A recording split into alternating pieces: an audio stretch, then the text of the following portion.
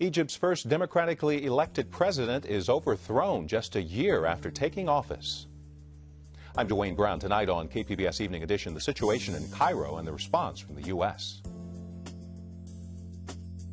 And I'm Peggy Pico. You know it's wrong to give alcohol to minors, but we'll tell you how a local law also holds the host of a party responsible for underage drinking. Then, called the bloodiest fight of the Civil War on the 150th anniversary of the Gettysburg Battle, we learn of a war hero who changed emergency medicine on and off the battlefield, how his inventions help us today.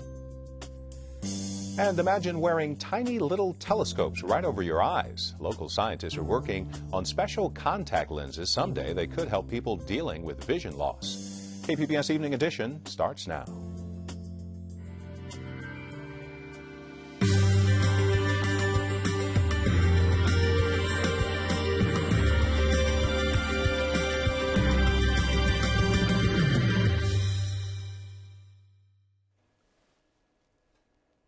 Good evening. Thanks for joining us.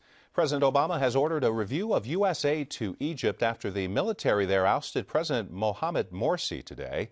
We hear what led up to today's events from Tracy Brown of the Associated Press. With millions taking to the streets protesting against the nation's Islamist President Mohamed Morsi, Egypt's military took to the airwaves. We will freeze the Constitution temporarily. The Chief Justice of the Supreme Constitutional Court will be sworn in front of the General Assembly of the court. Cheers erupted among the millions of protesters who were demanding Morsi's ouster. It was the fourth day of the biggest anti-government rallies ever seen in the country, surpassing even those against Morsi's predecessor, Hosni Mubarak. The military's actions, replacing Morsi with the Chief Justice of the Supreme Constitutional Court, calling for early elections and suspending the Islamist-backed constitution, were immediately called a full coup by Morsi. The army had hoped the government would be more inclusive, but after the speech given by the president yesterday, they thought that the president and the government were not paying enough attention to popular demand. The situation in the streets is far from clear. Morsi's Islamist supporters have vowed to resist what they call a coup against democracy and have also taken to the streets by the tens of thousands. It is a very, very complicated situation. He does seem to have broken a compact, if you will, with the people of Egypt. For the second time in 2.5 years of political upheaval, the powerful army appears to be in control. But this time, ousting Egypt's first democratically elected president, making the move potentially explosive. The U.S. is appealing for calm. We're not taking sides in this. This is for the Egyptian people and all sides to work through together, and we're hopeful that they can come to a political resolution. At least 39 people have been killed in clashes since Sunday, raising fears of further bloodshed. Tracy Brown, Associated Press. PBS NewsHour will have more on the situation in Egypt at 7 o'clock. Governor Jerry Brown will turn to the U.S. Supreme Court to try to delay the release of nearly 10,000 prison inmates by the end of this year. Today, a panel of federal judges denied Brown's request, saying California has a history of non-compliance in the long-running case. The state's been ordered to reduce its overcrowded prison population to improve medical care for inmates. Brown says releasing more inmates would endanger public safety. Some downed power lines sparked a brush fire in Chula Vista. It happened this afternoon on the city's southern end. Near the Sleep Train Amphitheater and the Aquatica Water Park, power was knocked out for a while, shutting the park down temporarily. The fire burned about 25 acres before firefighters put it out. Another fire is still burning in the East County. Full containment of the Monte fire is expected tomorrow night. It's burned about 100 acres since it started Tuesday. The cause still under investigation. Southern California freeways may not be as busy tomorrow as they were last 4th of July. The Auto Club is predicting a slight drop in holiday driving for those who do get behind the wheel. San Diego is the top destination, followed by San Francisco, Las Vegas, the Grand Canyon, and the Central Coast. A little-known county ordinance makes it illegal to provide an environment for underage drinkers, regardless of where the party occurs. Peggy Pico explains the consequences of breaking the law. Half of California's 15-year-olds who drank alcohol last year said they did so at home. But did you know there's a special law about that? Most don't. According to a report by county health officials, 17 cities and San Diego County have enacted social host ordinances, but nearly 70% of those people asked weren't aware of those laws. Here to explain the social host law, how it's enforced, and what happens if you ignore it are Assistant Sheriff Patricia Duke and nurse researcher Beth Sias, both with the County Alcohol Policy Panel. Welcome. Thank you very much. Patricia, let's start with you. How does these social host laws differ from the law about serving underage kids drinks? Well, state law prohibits possession, consuming alcohol if you're under the age of 21. Social host is in some sense an extension to that, but the responsibility is on the host of a party in a private setting. So it extends that it's illegal to drink under the age of 21, but it extends it into the privacy of your home. Who's responsible for it? So this, who's considered a social host? Is it the person serving the alcohol, the owner of the property, the parents? Who would qualify as a social host? It could be any of those. It could be the parent. It could be the adult that is throwing the party, that's hosting the party. But you don't have to be 21, correct? You could be 18 and be considered a social host under this. Yes, you could. And you're an adult. How does that work? Well, you're still responsible. You're an adult, and if you host a party and you're over the age of 18, you're going to be held responsible. Okay. And Beth, let's talk about, you are the director of the trauma research over at Scripps Mercy Hospital. Parents often argue, well, I'm taking away their keys. I'm providing my teens a safe place to drink. How would you answer that argument? That's a myth. There is no place that is safe for underage drinking. We know that underage drinking occurs, of course, and sadly, when it does, there's lots of binge drinking that goes on. And this kind of behavior is linked to inherently dangerous outcomes. Unplanned sexual activity, increased suicides, homicides, assaults, this kind of thing. And I think you mentioned there was something in regards to how many parties, like the teens feel more comfortable at home, so the alcohol poisoning is a bigger issue. Well, as I said, they're new at the job and they drink heavily, and it doesn't take much to then take too much and have alcohol poisoning, and unfortunately, unless you get yourself to an emergency room, you could die. Okay, let's make this very real life, and right now, Patricia, there's a July 4th party. There's teens there. There may or may not be alcohol there. The police is called. How do you go about enforcing this law? Do they go looking for alcohol? What happens? Walk us through that. Well, typically we're not in there to invade on somebody's home party. And we want people to enjoy the holidays, but we want them to be safe.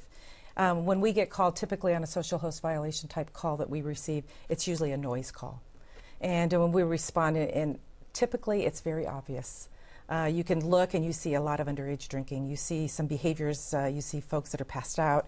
You see folks that are vomiting.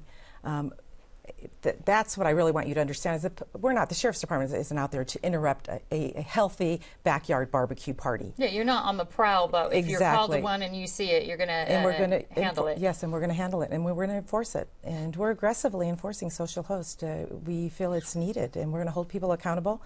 And in fact, we're going to arrest. Social host violators will be arrested. Yeah, that brings me to the penalties. So what are the penalties? You can be arrested, even if you're 18 or adult above. What else? What are the penalties for this? If you knew or should have known that the party was in place and that alcohol was being served or consumed by somebody under the age of 21, you can either be cited or arrested. Like I said earlier, we're going to arrest.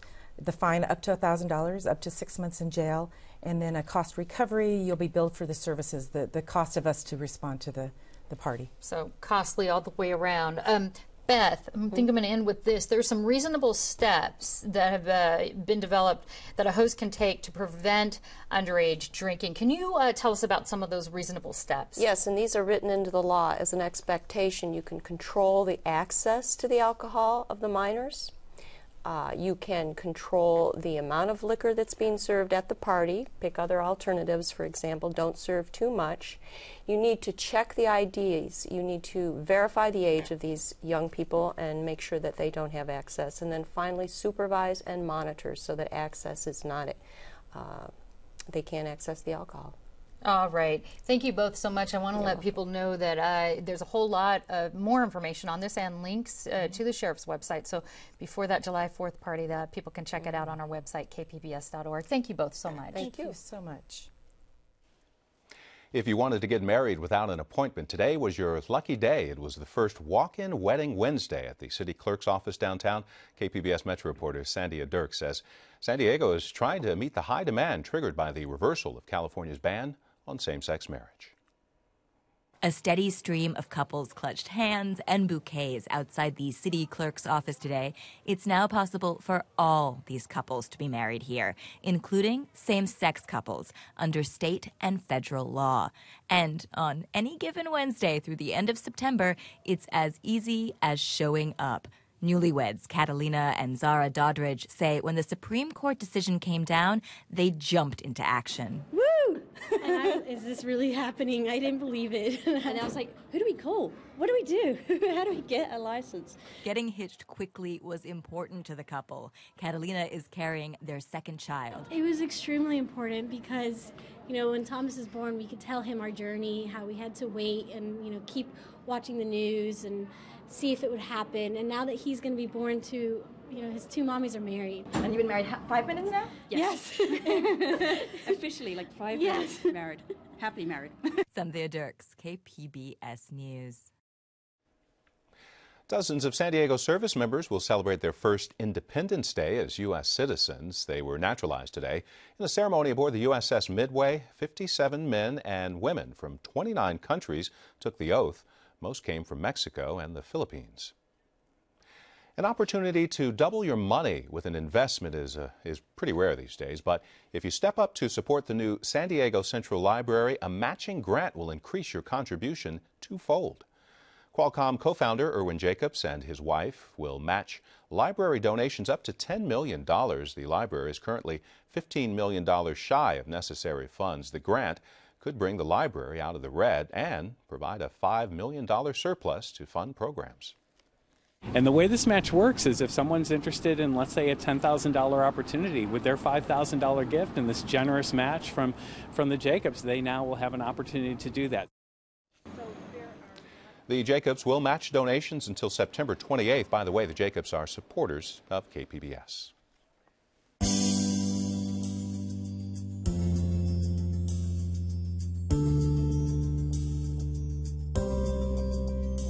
Anyone who's used a computer has most likely used one of these, a mouse. The man who actually invented the computer mouse died today. Doug Engelbart also helped develop early versions of email, word processing programs, and the internet, but the mouse was his big breakthrough, developed in the 1960s. Back then, it was just a wooden shell covering 2 metal wheels. Engelbart was 88. Imagine tiny little telescopes, thinner than a dime, that fit right over your eyes. UC San Diego's Joseph Ford says that's basically what he and his colleagues have built. Their contact lenses can magnify a user's field of vision by almost 3 times, and if clinical trials go smoothly, they could potentially help millions of people suffering from age-related macular degeneration. Ford says contacts would be less invasive than current treatments. Right now, people with this type of vision loss often get what's called an implantable miniature telescope. So it's really a permanent surgical implant of a telescope. Our telescopes may work better than that and provide a brighter image, but more importantly, you can, first of all, switch it on and off, and secondly, take it out if you want to stop using it. So the contact lens approach is promising. But the lenses need some work. They still provide a pretty fuzzy image, and they need to allow more oxygen to get to the eye for anyone to wear them for more than an hour at a time. David Wagner, KPBS News. Science is also giving us a new view of the Battle of Gettysburg. Michael Rubenkamp shows us how an interactive online map is letting researchers see the battle the way commanders saw it 150 years ago. The Battle of Gettysburg has been studied endlessly from just about every angle. I love this historical map, the 1874 map of Gettysburg. Now researchers are retracing history with modern technology. Our goal is to help people understand how and why commanders made their decisions at key moments of the battle. They're using software called GIS, or Geographic Information Systems, to create the most realistic representation of the Civil War's bloodiest conflict. So the town of Gettysburg here, and the hills south of town is where the Union Army was encamped. An interactive panorama that reflects what the fighting really looked like through the eyes of commanders like Confederate General Robert E. Lee. So we could use GIS to answer the question, what could Lee see and what could he not see? The answer may better explain the Confederates' dramatic defeat. Civil War historian Alan Gelzo says Lee used this cupola on the Gettysburg College campus to size up the battlefield. But a lovely view all the way around.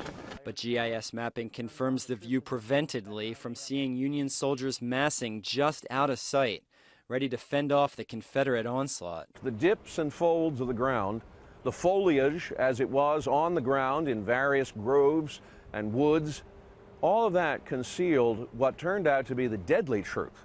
The interactive map was developed for the Smithsonian Institution to mark Gettysburg's 150th anniversary. On the Smithsonian website, it gives history buffs a general's view of the Civil War's pivotal battle. Michael Rubenkamp, Associated Press. One legacy of the Battle of Gettysburg, new standards in emergency medicine. Peggy Pico talks with the San Diego author of a new book about the man who set those standards. On July 4th, 1863, the Confederate Army retreated after a three-day battle at Gettysburg, considered the bloodiest fight of the Civil War with 50,000 dead and wounded soldiers. Many books recount that battle. Now a new book called Surgeon in Blue remembers one Civil War hero considered the father of modern ambulance service and other battlefield medical treatments. Joining me is the author and spokesman for the USS Midway Museum, Scott McGaugh. Thank you for joining us. A pleasure, thanks. Now, this Surgeon Jonathan Letterman, what was it about him that made you want to write this book? Frankly, his anonymity. He was a military outpost surgeon, suddenly in charge of a 100,000-man army. In 10 months, during some of the most bloodiest battles of the war, he completely revolutionized battlefield medicine, combat evacuation medicine, in a way that its legacy translates to survival today. Very little was known about him. No biography had been written about him, and I think his legacy is something that needs to be preserved. And before we get into how it really relates to us today, because it does, anybody in the medical profession probably might be aware of him, I have to say that take us back to if you were an injured soldier in the early days of the Civil War. What happened? What would happen if you were shot and on the battlefield and wounded? Next to nothing. You know, at Bull Run, thousands of wounded soldiers laid on the battlefield for almost a week before they were finally evacuated. Those who were the ambulatory walking wounded wandered the streets of Washington looking for a hospital bed. There was no ambulance service. It was slackers and derelicts and Army band members who were assigned to evacuate off the battlefield. It was haphazard. It was disorganized. They were untrained. Far more men died as a result of their wounds because of that kind of negligence than directly from enemy fire. Sure, laying on the battlefield for 3 days with no food and water. Middle of the summer.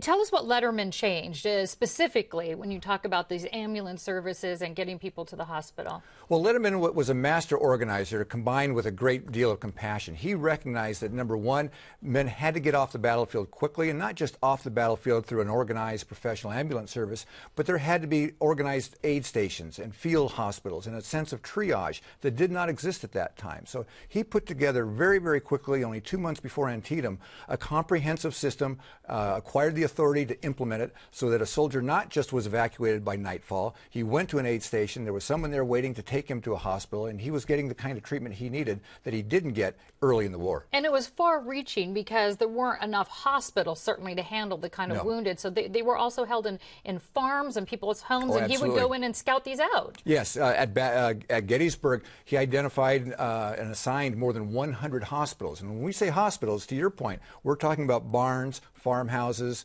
stores, churches, cornfields, if necessary. But keeping the men close to battle, so they could get care as quickly as possible was key. No one had done that before. And he wasn't just about this emergency triage that we now use today, not just on the field but off the field. Any ambulance brings a patient. Sure. to the ER, and they're going to triage him just as he did back in the Civil War. But he was about more than that. Tell us about his concerns over the soldiers' camps. Well, I tell you, when a soldier went into battle early in the Civil War, the chances were very good that he was malnourished and sick. The Army disease rate at that time was 40%. The Army diet was salt pork, weevils in biscuits, and alcohol. He recognized that could not be tolerated. He also revolutionized diet and nutrition standards for the soldiers. Open latrines no longer could be near kitchens.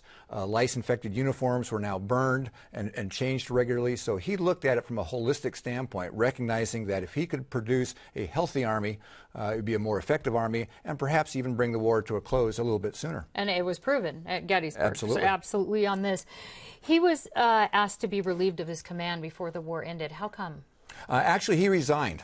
After 10 months in 3 of the war's bloodiest battles, more than 40,000 casualties, wounded men were under his care. He asked for a transfer shortly after Gettysburg, shortly after he married in his mid-30s, spent a year on the outskirts of the war, and then resigned just about the time that his system was enacted as federal law by Congress and made mandatory in every Union Army for the rest of the war. And ultimately, we're out of time, but he burnt out, basically, to put it succinctly, and ended up moving to San Francisco and doing what? Became coroner for 2 terms, dying tragically at the age of 47. Okay, well, a lot more in your book. Surgeon in Blue, author Scott McGaugh.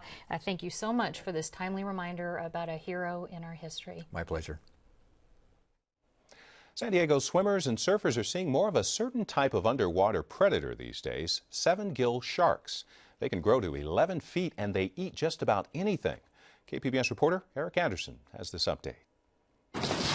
This is a regular ritual for Rod Watkins. He lugs his diving gear to Scripps Park in La Jolla.